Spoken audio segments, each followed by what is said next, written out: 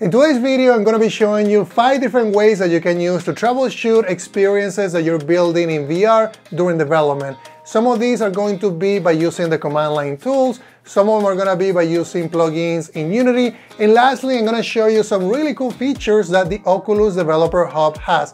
So let's jump into my computer and start working on it. The information that you see right here, it says loading engine, initialization. You can also see calling join. This is what I call the debug area. And anytime we're building an experience, it's really helpful if we can see more information about it, right? So what I'm showing you right here is a debug area that I developed to basically put information in there.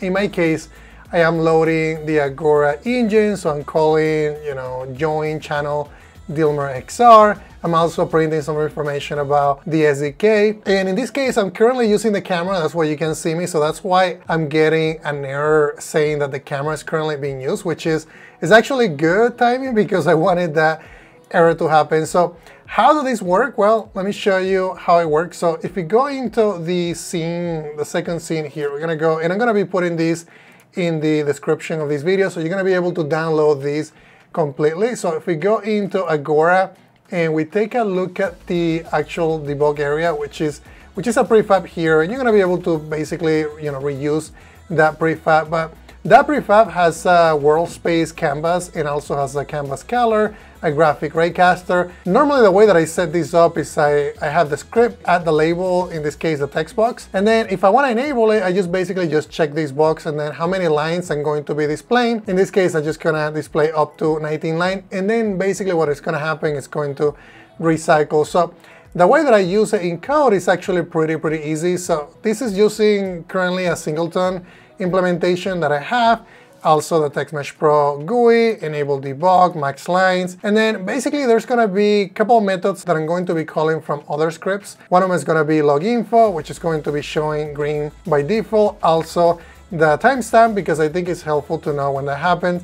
And also log error, this is gonna be obviously red, and then yellow, it's gonna be for log warning. So if I look at a couple areas where I'm currently using that, if I go into Agora Unity video, you're gonna see that basically the syntax is going to be logger. So if I do logger, it's gonna be a singleton. I can do instance, and then I can do log error, log info, or log warning. And then I'm using that all over the place because it's more visible for me if something is happening, and I can look at the canvas. Obviously, you can still use your debug.log, which is if I go into the scene transition handler, this is something that you can also use, but you're not going to be able to see these logs unless you're using something like the logcat, which is going to allow you to see some of those logs. The next thing that I really recommend to do whenever you are troubleshooting your games is we want to use the Oculus Link implementation either over Wi-Fi or by connecting to a cable. So that's basically what I have right now. If you look at my Oculus Quest, I am connecting via USB-C, and I'm going to go ahead and initialize the Oculus Link within the Oculus Quest 2, just so that we can basically debug this scene. So as you guys can see, I already initialized the Oculus Link. So let me go ahead and get back to the main scene, which is going to be the setup. And we're gonna start from here, and I'm gonna walk you through the entire experience. I'm also going to go into the scene transition handler. Let's say that you wanted to troubleshoot your game, right? You wanna know if you're having an issue. This is gonna be the second tip of actually doing debugging with Oculus Link, either with the cable, or if you're using Wi-Fi over the air, you can also use Oculus Link that way. So I'm just gonna add a breakpoint there, and I'm gonna click on Attach to Unity. Obviously, if you're using a different IDE, it's going to be similar. And then what I'll do here is I'm gonna hit play, and if everything works, I should be able to use my Oculus Quest. And you can see that it hit the breakpoint. The reason why I did is because I'm running on the Oculus Quest. So one of the cool things in here is I can do, if I wanted to step over, see what's happening. I can see that this is null. I can also look at my locals in here and look at all the different variables that I have set. So far, I can also use the immediate window if you wanted to. But basically, that's the whole point of using the debugger, right? You're gonna have access to every single instance. I can use the Oculus Quest, and I can just go ahead and start the host, and it's gonna take me to the host, and I'm also going to be able to test the experience. If I wanted to, let's say, if I wanted to debug, when somebody selects leave channel, let's say that I go into that code, I can find that code in my in my actual script folder, which is gonna be under Agora. And if I go in here and trying to remember exactly when I implemented this, there we go. So let's say that I wanted to add a breakpoint there, and if I go back into Unity and I want to select leave channel, I'm hoping that that's going to be executed, and obviously that got executed because I added a breakpoint there. But the idea is that you can debug your experiences in Unity with the device connected. So that's going to be another way that you can troubleshoot your experiences by using Oculus Link and also your preferred IDE. So I'm just gonna go ahead and hit continue, and I actually click on play to stop this. So another way that we can also troubleshoot our experiences is by using something that is called Logcat. And the way that I have it right now set up, there's multiple ways that we can use it. We can use it by going into program files, Unity, and then basically your editor and Android player, platform tools, and there's something called adb.exe, which we're going to be covering in more detail. But the way that you can access that path, if you're curious where that is located, you can go into edit, and if you go into project and preferences and actually go into external tools, then you're going to see that we have the Android SDK, and you can get the path that I just showed you from the command line by clicking in here, copy path, and then basically browse into that. The first thing that you want to do is you want to make sure you can connect to your device, devices, and then -L. So you're going to see that this is currently connected to the Quest 2, which is the one that I currently have connected. So this is interesting that it says, I don't know why it says Hollywood, but I think that's funny. But anyway, so what I'm going to do is I'm going to go ahead and pull an application on my Oculus Quest 2. And then I'm just going to open up the XR Toolkit Multiplayer right on my Oculus Quest 2. And what I want to show you while that is running is that we can also execute this command to be able to see what's happening right now. So the application that I executed is the XR Toolkit with NGO. And you can see that right now, if you look at, let me go ahead and kill this. If you look at Logcat and then -E, it's going to allow you to type in an expression. And in this case, I'm just searching for Unity. So it's basically going to look at anything that has Unity, and then it's going to display. If I don't do this, it's going to give me everything that is happening on my Oculus Quest 2, which I don't want to see. In the case that you wanted to see that, you could do that. But in my case, I just want to say, well, maybe I just want to do XR Toolkit, see what's happening with my specific application, see if some of my logs, that I'm printing out, which I can see in here, they are actually getting printed out. There are some times when you're not going to see these, so make sure that this is something that you need to do as well. When you deploy your application to device, make sure you do development build, because if you do development build, you're going to be able to see some of those logs. If you don't do that, the logs are going to be stripped down, so make sure that you do that. But yeah, basically you just do Logcat and then an expression, you're going to be able to see everything. So if you look at this line in here, I can see scene transition handler, set scene state. That's something that I actually did before doing this video. And you can see that these are some of the logs that I'm printing out. So if you wanted to see debug that log, do a development build, and then just use your ADB command with the Logcat and then an expression, which could be Unity or it could be just the name of your app. So that's one way that you can do that. So I'm going to go ahead and kill this. And the other way that you can also do, if you go into Package Manager and we go into the Unity registry, you can also download the Android Logcat, which I already downloaded and installed. So you just got to import it and then that will install automatically. And then the way that you access that is you can go into Windows and then you can go into Analysis and then click on Android Logcat. Once you do that, you're gonna get this amazing feature, which I really like because it's all within Unity, right? You don't need to leave, I don't need to go into the command line, try to figure it out what the command is or which Unity editor. I have multiple Unity editors, so I don't wanna have to figure that out. But in my case, in this case, I think this works great because it will tell you which devices are currently connected. You can also set it to auto run, so it keeps listening. I can also do something cool here.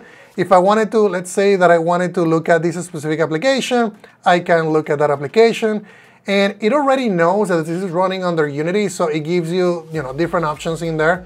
So if I wanted to do this for some reason, and let's say that I wanted to just search for, I don't know, UID, it basically will filter everything out based on the expression that you're typing in here. You can also pass in a regex if you wanted to do that. You can clear the log if you wanted to clear the log. There's also more tools in here. If you want to take a screenshot of it, you can. Memory window, they also have, memory. If you want to look at memory, more profiling information, you can do that as well. So that's going to be the Android logcat and also how you do the logcat by using the command line. Another tool that I really like, and I'm gonna go ahead and, let me go ahead and change this back to no filter. I think it looks cooler. And then, so another tool that I really like is gonna be Graphy. And Graphy you can download also from the Unity Asset Store. I also already have it in my package manager, so I'm just gonna show you here under my assets. It's called Graphy, and if I click on view in the App Store, it's gonna take us to that. You can basically download it, it's completely free. And I think it works really well and it looks amazing. It provides you with frames per second, the average, the minimum, the max, you know, allocated memory, whether you're running a mono, audio. I mean, it just has a lot of customizations that you can also do if you wanted to offer these in your own game. Let's say it as a developer option. You can also customize it, you know, to basically to fit the theme of your game. I'm gonna show you here how it looks. So I'm just gonna go ahead and enable it.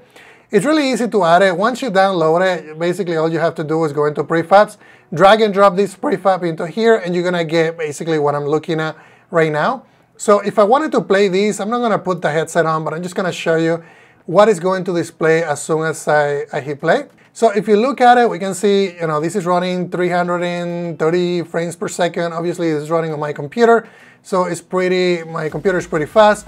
I can also see how much reserve memory, allocated memory do I have, also some audio information, what the resolution is, what the graphics API is that I'm currently running on GPU, etc., etc., etc. So a lot of helpful information that is going to help you troubleshoot. So if I wanted to go maybe to a different scene, you can see that this is using don't destroy on low, so the component is still alive, and I can basically just test it and make sure that I'm using this information for, you know, actions that I might need to optimize graphics, or maybe, you know, the way that I'm pulling objects, you know, that it's going to give you more performance type information. The other one that I also wanted to show you, it's going to be tools that are available for Oculus developers specifically.